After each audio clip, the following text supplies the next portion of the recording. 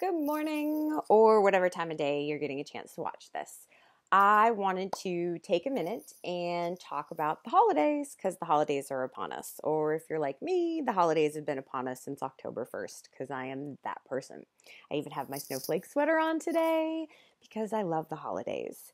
What I don't love about the holidays is all of the guilt and the body shaming and the diet culture stuff that starts to get pushed on us at this time of year. So I wanted to make a quick little video, say hello to everyone, say happy holidays, and talk about that. I also wanted to talk about self-care.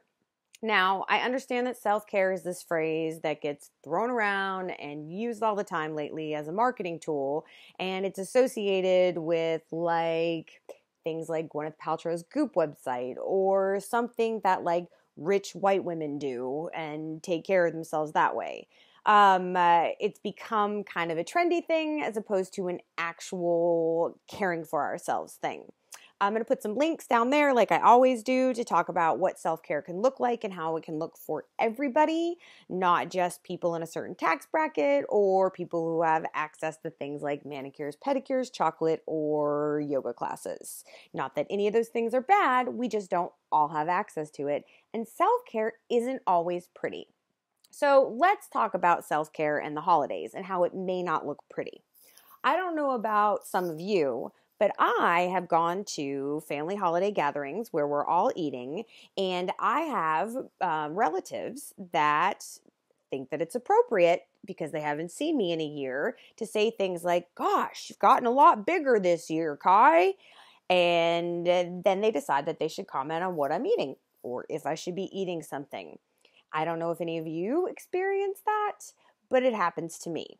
And for me, my choice in this situation and self-care for me looks kind of ugly because that's how I choose to tackle it. And the reason it looks ugly is because my way of dealing with this situation is taking it as an opportunity to either educate this person that their comments on my body have everything to do with their fat phobia, their fat bias, and their issues and nothing to do with mine. Sometimes that turns into an argument over the turkey and the gravy. But I'm prepared for that argument, I handle it, and I set up my body positive boundaries, which also, if you look on the blog, are down there in a post.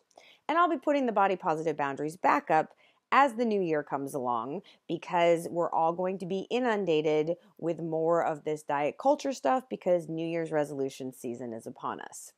So, when I get these kind of remarks about what I should be eating or what I should look like at my Thanksgiving or my Christmas or whatever other holiday you celebrate dinner, I take that stuff dead on. Then I ask them to pass the wine because that's how I handle things.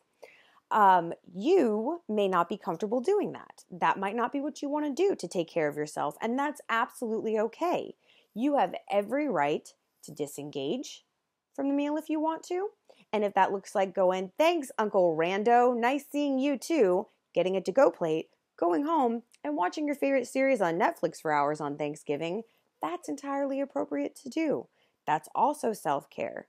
Or if for you, because it's easier to get through the family holiday, it looks like just nodding, dismissing it in your head, and moving on with the pumpkin pie, that's okay too. Whatever it takes to care for you in the holiday season. Whether it looks ugly, whether it makes people uncomfortable, what's important is that you are taking care of yourself. And I know that might sound selfish, but you can't take care of anybody else until you take care of yourself.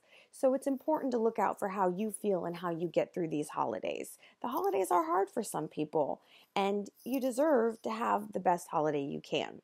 My second point I wanted to get on is, in addition to dealing with these fun family interactions sometimes, not all people use wine to get through like I do. I'm kidding, mostly.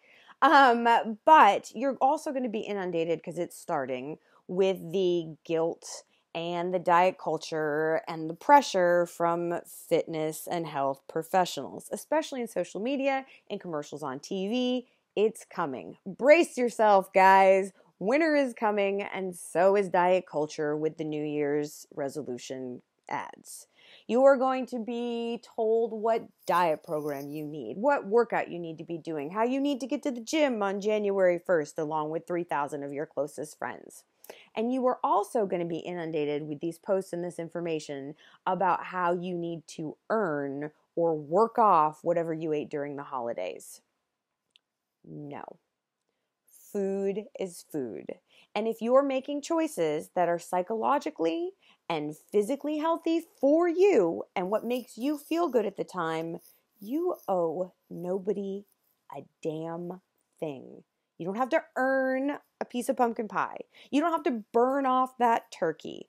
All you have to do is make healthy psychological and physical choices for your body. Keep that in mind every time somebody posts something telling you how many burpees you have to do that are equal to whatever it is you ate. Look at it, laugh at it, dismiss it, and move on with your day. You don't have to earn anything. I promise you.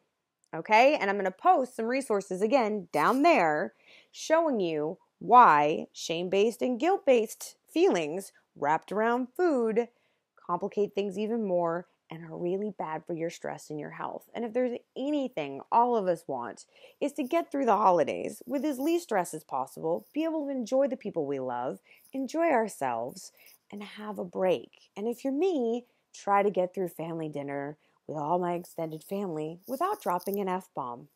Fingers crossed, guys. Fingers crossed. Happy holidays, whatever you celebrate.